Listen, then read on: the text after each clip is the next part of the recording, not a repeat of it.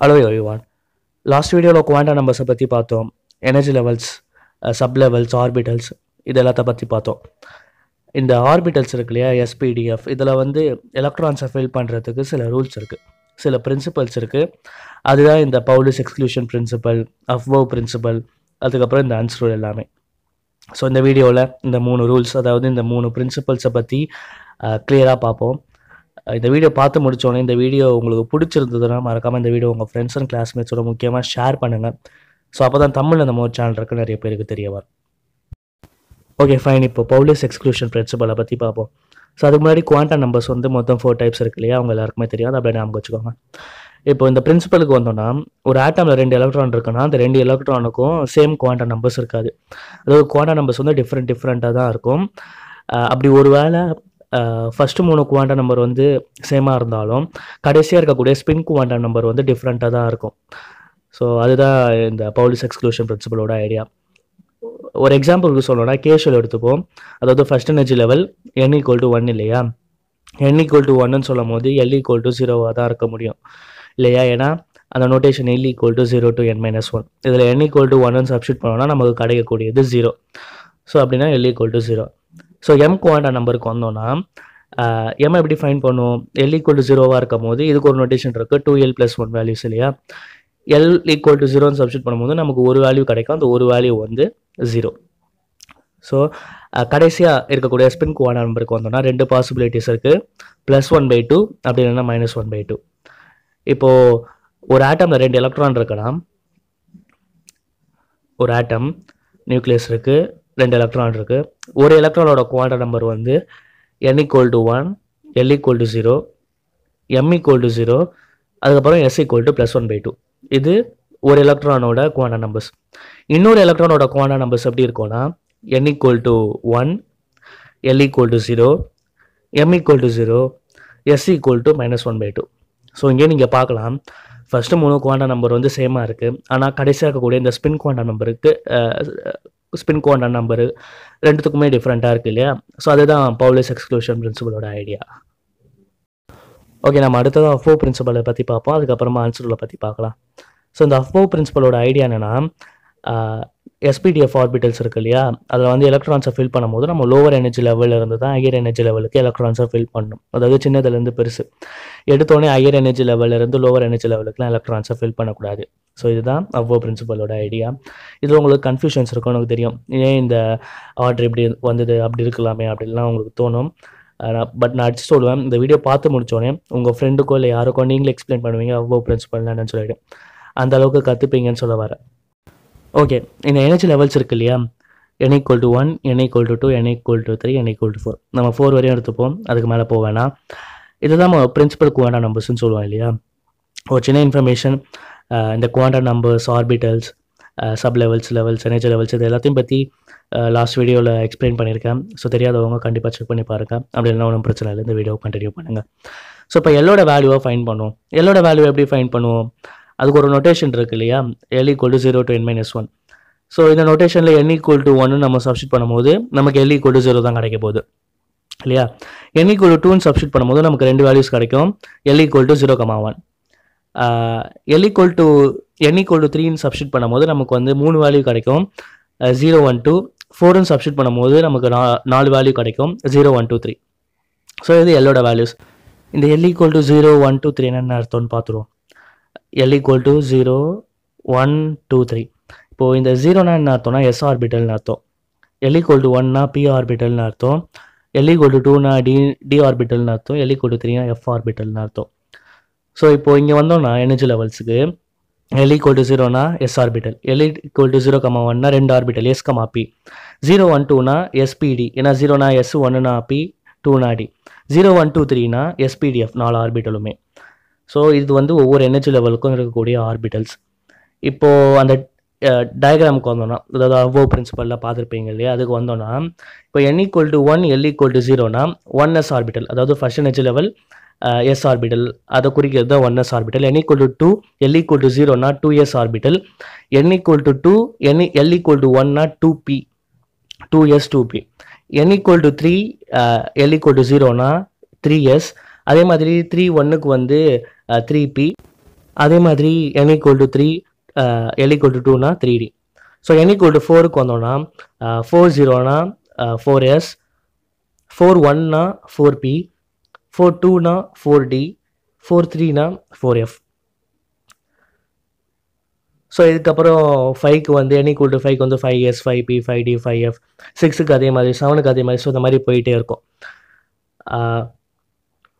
Okay, so இதுக்கப்புறம் இந்த ஆரோ marks வரும் இல்லையா, 1sக்கு வந்து ஸ்லைடாக அந்த மாதிரி ஆரோ மார்க். ஸோ அதுக்கப்புறம் 2sக்கு, அப்புறம் 2p 3sக்கு ஒரு ஆரோ மார்க்கு, அதுக்கப்புறம் 3p 4sக்கு ஒரு ஆரோ மார்க், அப்புறம் 3d 4p 5sக்கு ஒரு ஆரோ மார்க், அப்புறம் 4d 5f, இதே மாதிரி ஆரோ மார்க்ஸ் போயிட்டே இருக்கும். ஸோ இந்த ஆர்டரில் தான் நம்ம ஃபில் பண்ணோம் எலக்ட்ரான்ஸை.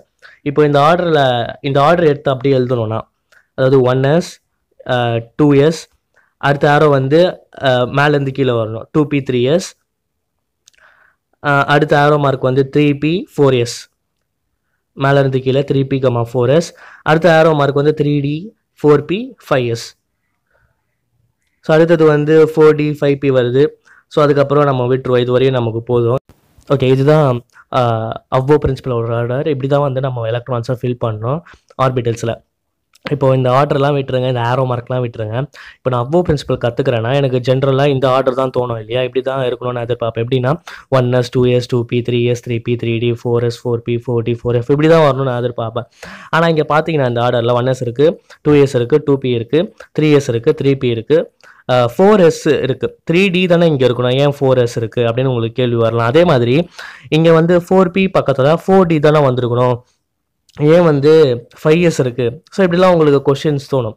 அதை நான் இப்போ எக்ஸ்பிளைன் பண்ணுறேன். ஸோ இந்த ஆர்டரை வந்து எப்படி எழுதியிருக்காங்கன்னா இந்த நோட்டேஷனை யூஸ் பண்ணி தான் n+l. இப்போ இந்த n+l நான் எக்ஸ்பிளைன் பண்ணுறேன்.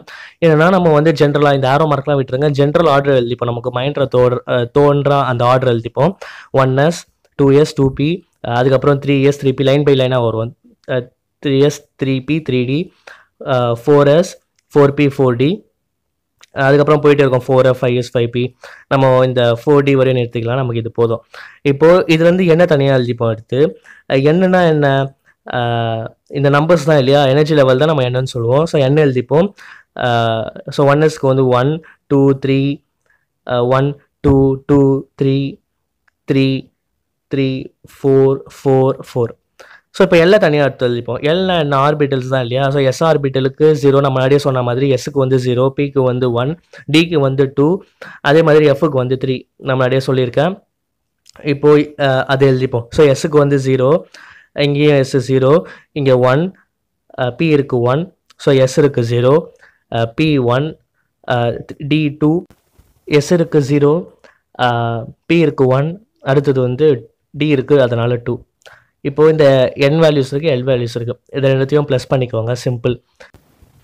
ப்ளஸ் பண்ணோன்னா 1 2 3 3 4 5 4 5 6. ஸோ இதுதான் n+l வேல்யூஸ் இல்லையா. இப்போ நான் கீழே இடம் இல்லாதனால தனியாக ஒரு பேப்பரில் எழுதிக்கிறேன். அந்த நமக்கு ஜென்ரல் ஆர்டர், நமக்கு தெரிஞ்ச ஜென்ரல் ஆர்டரை மேலே எழுதியிருக்கேன். ஸோ அதுக்கப்புறம் கீழே வந்து n+l நம்ம ஃபைன் பண்ணோம் இல்லையா, அதை நான் எழுதிக்கிறேன். இப்போது அந்த ஆர்டர் எப்படி வந்தது அதை இப்போது கிளியராக பார்க்க போகிறோம். ஓகே, நம்ம இப்போ ஆர்டர் எடுத்து எழுதிப்போம். 1 இருக்கிறதுனால நான் 1s எழுதிக்கிறேன். ஸோ அடுத்ததாக 2 இருக்குது, அதனால் நான் 2s அப்படியே எடுத்து எழுதிக்கிறேன். இப்போ வந்து கன்ஃபியூஷன்ஸ் ஆரம்பிக்குது. என்னன்னா 2pக்கும் 3 இருக்குது, 3sக்கும் 3 இருக்குது. நான் முதல்ல 2p எடுத்துக்கணுமா 3s எடுத்துக்கணுமா, அது மாதிரி நான் லெஸ்ஸர் தென் சிம்பிள் போட்டுக்கிறேன். இப்போ அவ்வோ பிரின்சிபல் படி பார்த்தோன்னா lower energy level to higher energy level தானே. ஸோ அப்போ 2pயோட கம்பேர் பண்ணுறப்போ 3s வந்து ஹையர் எனர்ஜி லெவல். ஏன்னா 2pக்கு வந்து எனர்ஜி லெவல் 2, 3sக்கு வந்து எனர்ஜி லெவல் 3. இப்போ நம்ம முதல்ல எது எடுத்துக்கணும், 2p தான் எடுத்துக்கணும். ஏன்னா லோவர் எனர்ஜி லெவலில் தான் முதல்ல எடுத்துக்கணும். ஸோ 2p, அதுக்கப்புறம் 3s. ஸோ அதுக்கப்புறம் பார்த்தோன்னா 3pக்குமே 4 இருக்குது, 4sக்கும் 4 இருக்குது. எதை முதல்ல எடுத்துக்கணும், 3p தான் எடுத்துக்கணும். ஏன்னா அதுதான் லோவர் எனர்ஜி லெவல் இல்லையா 4s கம்பேர் பண்ணுறப்போ. ஸோ 3pக்கு அப்புறம் தான் நமக்கு 4s வரும். அடுத்ததாக பார்த்தோன்னா 2 இடத்துல 5 இருக்குது, 3dக்கும் 5 இருக்குது, 4pக்கும் 5 இருக்குது. எதை முதல்ல எடுத்துக்கணும், உங்களுக்கே தெரிஞ்சிருக்கும்னு நினைக்கிறேன். 3d தான் நம்ம எடுத்துக்கணும், ஏன்னா அதுதான் lower energy level. So 3d போட்டுக்கணும். ஸோ அதுக்கப்புறம் தான் 4p வரும். ஸோ இந்த மாதிரி தான் இந்த ஆர்டர் போயிட்டே இருக்கும். ஸோ இதுதான் அந்த ஆர்டர். நம்ம முன்னாடி ஆரோ மார்க்ஸ்லாம் போட்டு பார்த்தோம் இல்லையா, அந்த ஆர்டரும் இந்த ஆர்டரும் சேம் தான். இந்த ஆர்டரில் தான் நம்ம எலக்ட்ரான்ஸை ஃபில் பண்ணணும். இப்போ வந்து உங்களுக்கு அந்த ஆரோ மார்க்லாம் போட்ட ஆர்டர் எப்படி வந்திருக்கும்னு தெரிஞ்சிருக்கும்னு நினைக்கிறேன். இப்போ வந்து ஒவ்வொரு ஆர்பிட்டல்லையும் எத்தனை எலக்ட்ரான்ஸ் இருக்குன்னு பார்த்துருவோம்.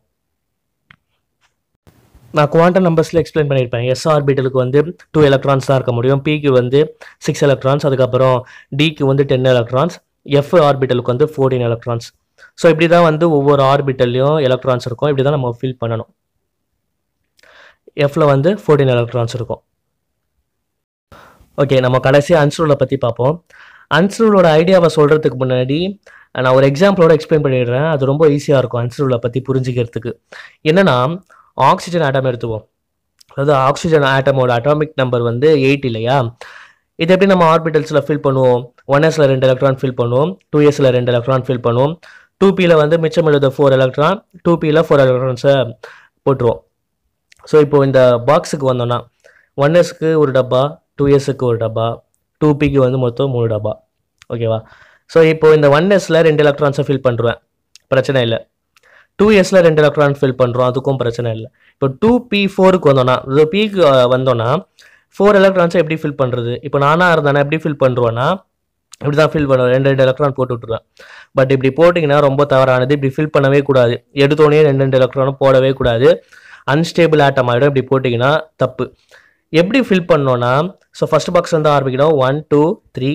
ஸோ மிச்சமுள்ள எலக்ட்ரானை ஃபஸ்ட்டு முதல்ல கொண்டு வந்து போடணும், 4. ஸோ இப்படி தான் ஃபில் பண்ணணுமே தவிர எடுத்தோடனே 2 எலக்ட்ரானை ஃபில் பண்ணக்கூடாது. அப்படி ஃபில் பண்ணால் ரொம்ப தப்பாயிடும். ஸோ இதுதான் ஆன்சரில் சொல்லியிருப்பாங்க. என்னென்னா, எல்லா ஆர்பிட்டல்ஸ்லையும் ஒரு எலக்ட்ரான் ஆச்சு ஃபில் பண்ணியிருக்கணும். அப்படி ஃபில் ஆயிருந்தால் தான், அதாவது எஸ்பிடிஎஃப்ல ஒரு எலக்ட்ரான் தான் ஃபில் ஆயிருக்கணும். அப்படி ஃபில் ஆயிருந்தால் தான் அதுக்கப்புறம் நம்மளால் எலக்ட்ரான்ஸை பேர் பண்ண முடியும். இல்லைனா எலக்ட்ரான்ஸை பேர் பண்ண முடியாது.